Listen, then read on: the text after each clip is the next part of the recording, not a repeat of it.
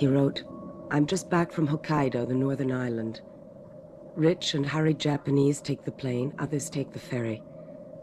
Waiting, immobility, snatches of sleep. Curiously, all of that makes me think of a past or future war. Night trains, air raids, fallout shelters. Small fragments of war enshrined in everyday life.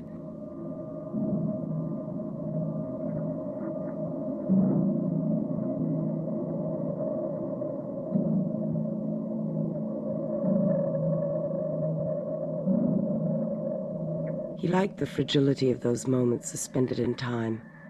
Those memories whose only function had been to leave behind nothing but memories.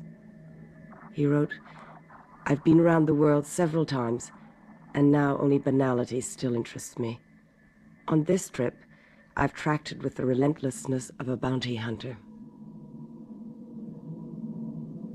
At dawn, we'll be in Tokyo."